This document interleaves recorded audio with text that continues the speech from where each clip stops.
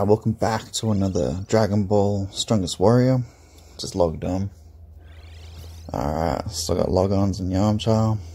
Purchase stuff, double drop events still going.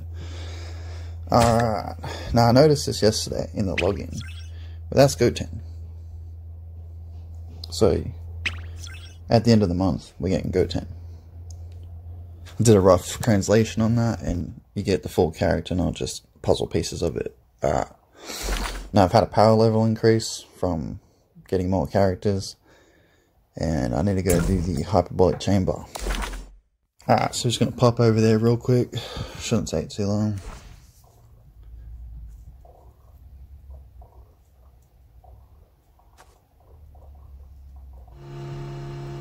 Now I think I'm just gonna use Android 18 this time. She's pretty quick.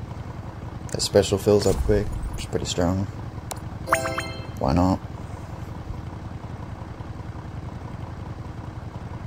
Should mention, once you start doing the hyperbolic chamber, you need to collect that stuff every day so that you can level up all your items.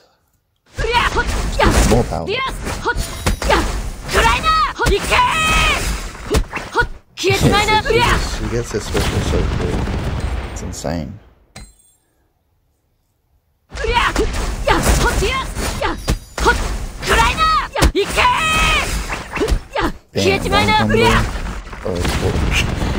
I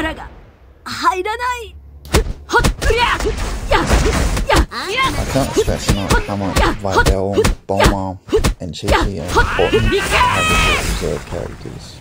They heal you. I think so does that little green dude's named Dundee. The reason why I got Vegeta and another one is he does a damage boost. Everyone uses special. Like 30-second counter or something. Yeah, so the strike buff just went up, and so did the key buff. And then you see you do bonus pink damage.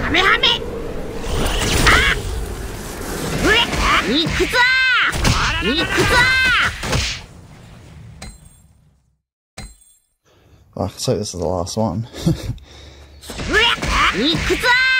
Fuck, I'm trying to use those in Goku.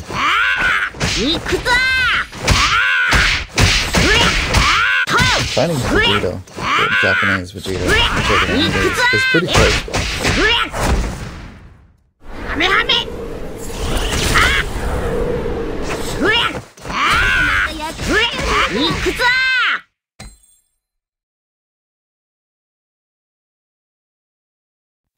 Finally, last one, done.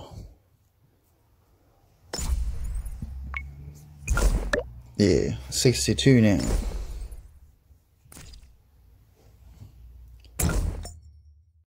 Oops, I left the reward there. Let me just quickly grab that. I wanted to do this real quick. So I'm very close to get Android 20. Nice. Look at that fucking Michelin Man looking guy out of Ghostbusters. Sick. Let's use him in PvP.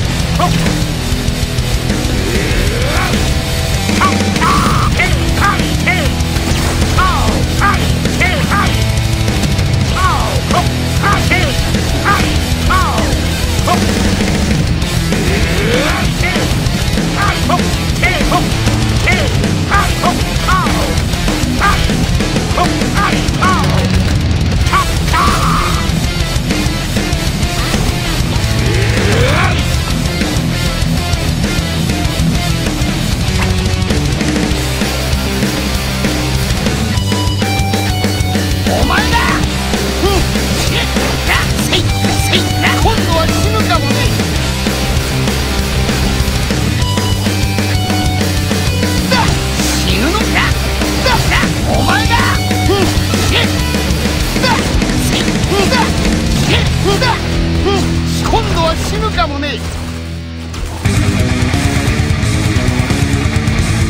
せい、お前だ。死ぬの。せいだ。